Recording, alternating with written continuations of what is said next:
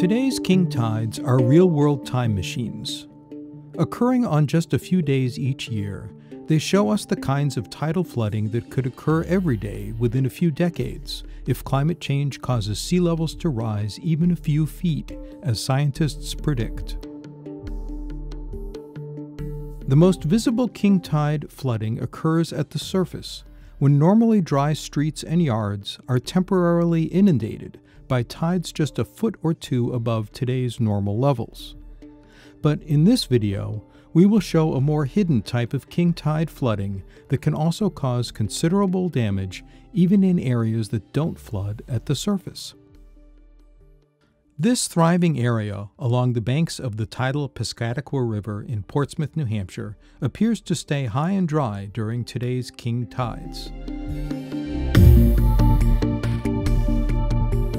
But underground, in places like the basement of the Shapley-Drisco House at Strawbery Banke Museum, it's another story.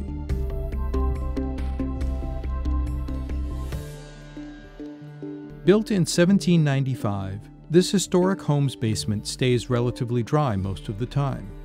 But during king tides, whenever the water rises a foot or more above mean high tide in the river, it seeps through the ground and floods into the basement.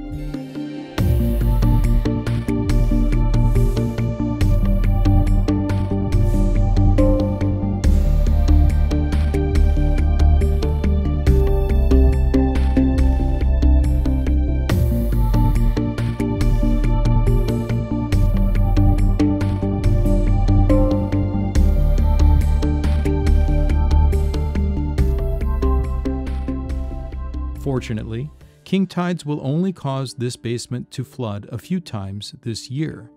But as sea levels rise over the next decade or two, this type of flooding will become more and more common, posing a significant risk to the integrity of the building. At Strawbery Banke Museum, we are taking this king tide wake-up call seriously. We are forming mitigation plans for our buildings and doing whatever we can to reduce our contribution to climate change. We hope you will do the same. Thank you.